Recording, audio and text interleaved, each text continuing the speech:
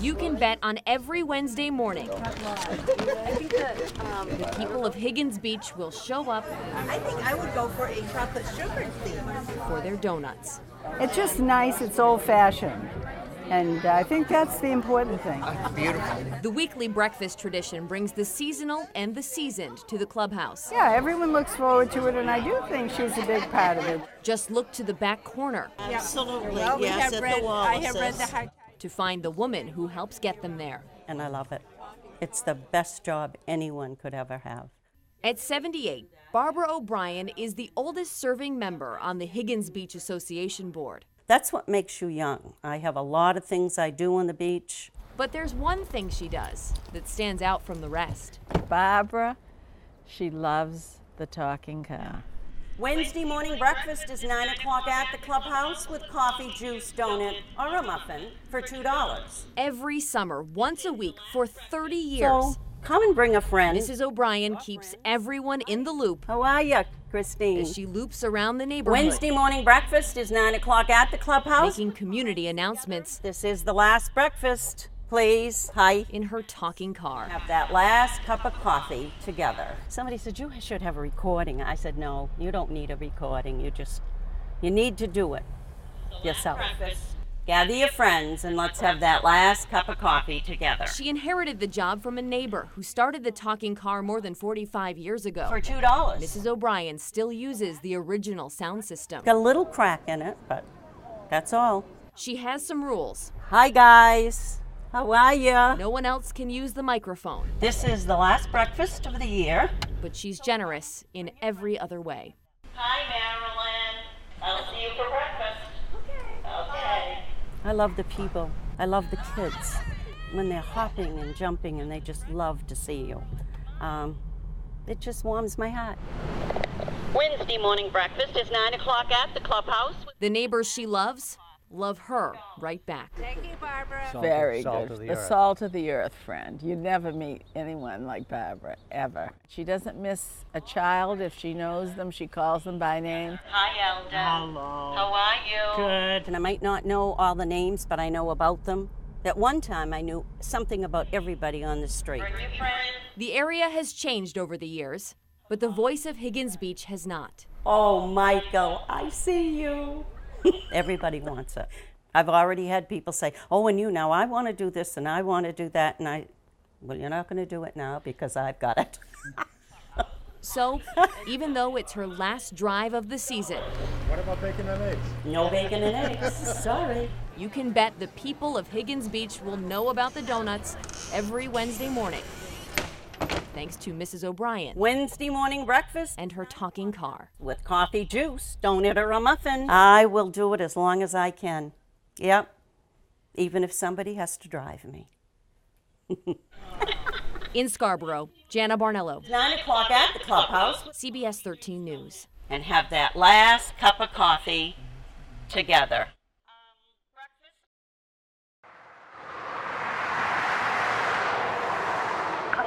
911, what's the address of your emergency? It's all of us right here. It is a far cry from Quran's new reality. I like this one too. Do we need a medic?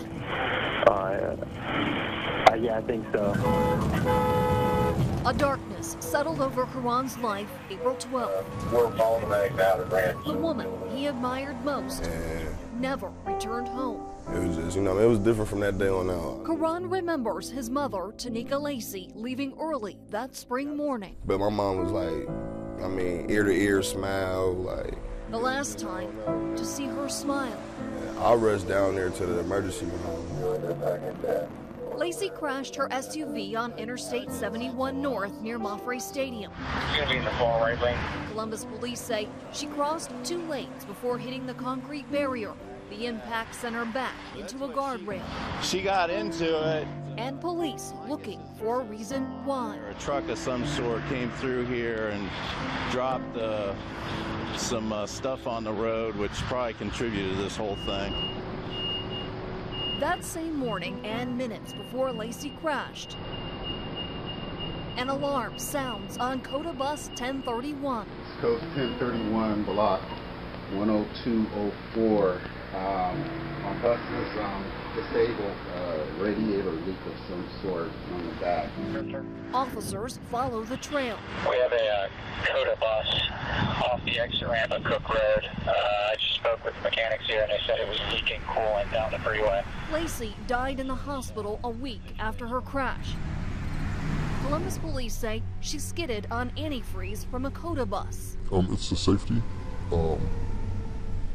It's, that could have been, my mom, my wife, anyone. Her death prompted 2 COTA employees to step forward despite fear of losing their jobs. Before that happened, I always had to worry about if I was traveling down the freeway with my family, being next to a COTA bus, something happening. COTA maintenance records for bus 1031 show a coolant leak the morning Lacey crashed. An old and worn hose couldn't be repaired on the road.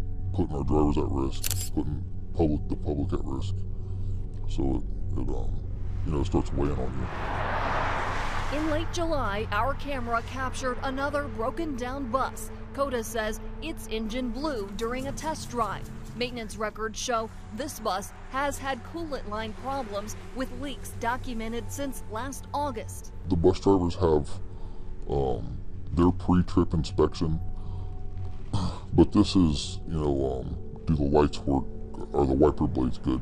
They don't know what's going on under the bus. Low coolant or coolant leaks could cause a bus to overheat or just shut down in the middle of the road or highway.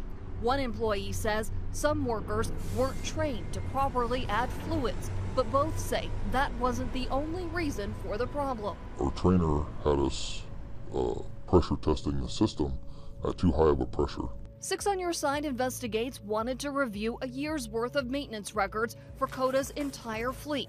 Its legal counsel first told us our request is extremely large and asked us to narrow it down. We requested tow records. They showed more than 235 tows from June 2017 to this June. I don't know if it's normal or not normal. What I can tell you is vehicle maintenance issues are pervasive across the transit industry altogether. I pored over records for 15 additional buses, towed 3 to 4 times in that year. Some noted failed brake tests, oil leaks, and expired or nearly expired fire extinguishers. All had low coolant or coolant leaks. Several overheated. 8 had been marked for a coolant hose campaign. They couldn't get the inspections done, let alone have people doing, hose campaigns. The COTA employees say the transit agency fell behind on safety inspections. They're set up so that we can check just like fire extinguishers, make sure everything under the bus, steering-wise, is safe.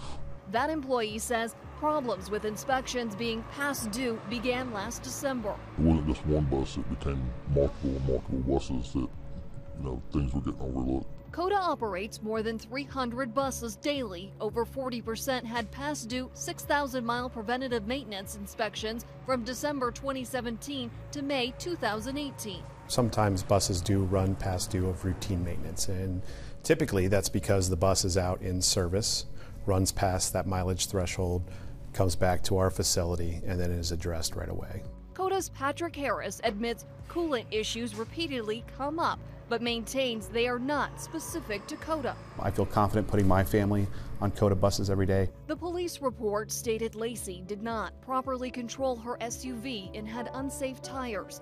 She also wasn't wearing a seatbelt.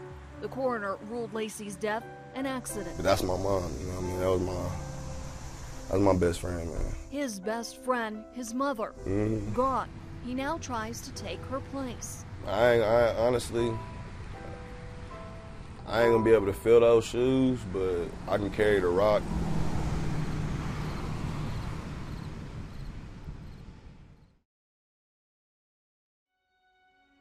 It makes me cry. And when I leave the nursing home, sorry. Memories she'd rather not have about her grandpa. He is 90 years old. He is a Navy vet. His wife just passed away back in July. And the conditions he's living in are not acceptable. Dawn shared with us this picture she took. We found a huge red sore that covered about half of his back. She says that is how she and her mom found her grandpa when they visited him last month at the manor at Whitehall. He kept saying that he was aching and hurting, and that's when my mom noticed a kind of yellow, like kind of oozy film on the back of his pillow. Dawn snapped more pictures. She says these show a filthy air conditioner filter, food crumbles on the floor, and a yellow substance on his bed remote. I don't feel like it's sanitary enough to have my 9-year-old trying to sit on the floor play games. The next day, Dawn says his bed sheets didn't look fresh and his sore had worsened. Not only did he have a complete yellow coating all over his blankets from the ooziness and the pussiness of his back, but he was also bleeding at this point. Dawn says she was told by a nurse her grandpa, who has dementia, was being treated for a yeast infection and assured her he would be turned every hour for better airflow. And I sat with my grandpa, who was laying on his back, for over an hour, and I said, "Have they turned you today?" And he said no, and he said, "In fact, my arm is burning really bad right now." Dawn says a doctor at the nursing home later revealed tests showed her grandpa had a staph infection. The next day, he was in the hospital. Dehydration, he has pneumonia on top of it, and also dry kidneys. Dawn's sister filed a police report against the nursing home alleging elder abuse and neglect. Whitehall police say the case was turned over to the state long-term care bureau. I wouldn't wish that on my worst enemy. I don't see how people could allow that. We asked what the Ohio Department of Health has done. They wouldn't tell us if they looked into this specific complaint, but did investigate a complaint around that time and didn't find evidence to support it. Yet surveyors did find deficiencies that led to 8 citations. Among others, lack of reference checks for state-tested nurse aides and accuracy of records. The manor at Whitehall has until October 11th to submit its plan for corrections. Ideally, we want everybody to get great care. Susan Marshall is with the Ohio Coalition for Adult Protective Services, which puts families in touch with the right people to get help for a loved one. And when nobody comes for the whole shift, that's pretty telling. Marshall says families should document everything. The more details you can give, the easier it's going to be, the faster it's going to be to get a change. The Centers for Medicare and Medicaid uses a 5-star system to rate all nursing homes based on healthcare inspections, staffing, and quality of care. Right now, the manor at Whitehall is a 1-star nursing home. For that to be okay in society, to me, is not okay. The same facility had been on a federal watch list, but this January, CMS says the nursing home graduated from its Special Focus Facility program. 6 on Your Side investigates pressed the manor at Whitehall for answers about the recent allegations and its 1-star rating. I'm trying to reach the director. On that day, an HR rep told us the director was out of town. The next day, we called. A receptionist told us we're not welcome on their property. A lawyer for the nursing home's owner, Sabre Healthcare, reached out to me. He sent this statement. At all times, the facility acted in the best interest of its residents and promotes their health, safety, and welfare. A unitary star rating determined from afar by folks who may not have ever visited the facility does not accurately reflect the quality of care the facility provides and the number of positive outcomes encountered by residents and their families. If I could have them shut down, I would have them shut down. Dawn says her grandpa is out of the hospital and back at the manor at Whitehall. She quit her job to spend what little time she may have with him. He'll tell me stories of times he was in the Navy, and those are my favorite because those I can pass down to my child. So she says she can't sit idle and watch him whittle away in pain. I think some laws need to be changed. I think that's probably going to be our best avenue at this point. And my grandpa will probably be gone by the time anything happens, but you know what? If we can save somebody else, I think that'll be fine. This isn't a movie, this is really happening. The streets of Columbus, maybe even your street. We look for human trafficking wherever we go. Members of the Ohio Investigative Unit focused on offenses related to liquor, tobacco, and food stamps. now also looking beyond those issues for victims of human trafficking. It could be a carryout that's on complaint for food stamp violations, and when we're in that area investigating that complaint, we'll also be looking for human trafficking because we know how prominent it is in areas now. Prominent enough for Ohio to rank 4th in the nation for the number of reported cases. This activity doesn't just happen at night. No, it's during the day too. We ride along with an undercover agent as the sun goes down. We're surrounded by a fairly busy street, neighborhoods, and this activity is happening around the corner. Right. These agents are trained to look at our community with a different set of eyes. We broaden our focus on more than just the initial complaint in order to help save these victims. When they identify a victim, agents work to connect them with advocacy groups specifically trained in human trafficking cases. Many victims much younger than you might think. The average age for a human trafficking victim is 13. You heard right, 13. Stephanie Rollins lived it. At the age of 12, I ran into my human trafficker. She thought he was her boyfriend, that he loved her. He kept the alcohol and drugs flowing, getting her hooked. I felt that I owed him. Whatever he asked of me to do, I did. What followed was a life on the streets. I'm over here and I'm doing what I know. And, you know, it wasn't nothing abnormal. I've been doing it all my life. Cocaine to heroin, looking to numb the pain of life she says was eating her alive. Stephanie remembers the moment she turned to a different power. God, please help me. Help me. Put people in my life to show me how to live life because I don't know how. Now 5 years clean to the day. She transformed her life. Stephanie works at the Peer Center and devotes time each week to share her story with other young human trafficking victims. I've been there in different ways, shapes, and forms, but if I can just say, oh, honey, please don't. This is what happened to me. It's an important message. The stories that we hear from children are absolutely horrendous. Brooke Pollard is the resource coordinator for Grace Haven, a nonprofit in Columbus that focuses on the 12 to 17-year-old victims of human trafficking. And what she hears from those young women is shocking. When I talk to the girls that we serve in our house and I ask what kind of men are purchasing sex from you, and they say these are doctors, these are prominent figures, these are lawyers, these are politicians, these are salesmen, these are businessmen, these are people who are very well known in the community, who think that they can get away with it, that this is a victimless crime, and that they can, just like you can go to a vending machine and buy a Coke or buy a bag of chips, you can go and buy sex on your lunch break. It's a cycle the Ohio Investigative Unit hopes to break. I want people to know that this is very real. Captain Gary Allen, the commander of the unit, believes their agents are already making a difference with this new emphasis on human trafficking.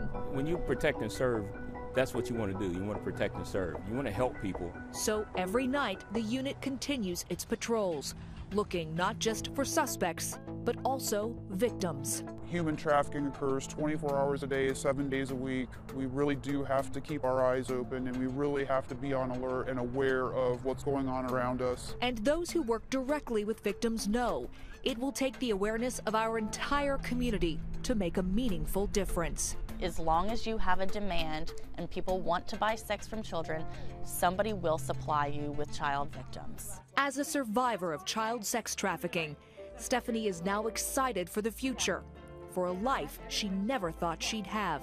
I had no idea. I had no idea life could be this free. We're doing this for the Boys and Girls Club. You can see there are quite a few entrants, and so it's the first year for us, but it's going well so far. I think it's very cool. Yeah, I never saw anything like this growing up. Cycling for me was always a sport that was not accessible. This is cool. Get people interested, get kids interested, get them riding. We have some immigrants that have never seen a bike race in their life, so for them it was really exciting. It's very cool. I never seen this before. I'm amazed. Little kids getting into this, so it was a fun event. Yes, remember, 19 to go, 19 to go. We're having a good time. This is all about family, pretty much. Family and friends, you know? Push it, guys, push it! Well, no, we're friends, but, you know? It's like a family. It's like a family. You got away from him, brother, you got away from him. Come on. And we got away from him. Let's go, let's go. Look, look, look. He's in the front, he's in the front. He has to buy you guys beer now. I know. And we got a lot of people coming out and watching. We had people hanging out windows and cheering and come on, come on, come on. Little kids getting into this, so it was a fun event. A lot of excitement. Yeah, been going on all day. Bell lap, last lap. There they go. There they go. I'd planned on bringing the grandkids to see this, but they had a family reunion. But I said, I'm going. When I plan on an event, I'm going no matter what. Here's the winner right here. Yeah, Zip Car. There's your finish. Awesome. Well, that wraps up today's racing, and a fun time was had by all.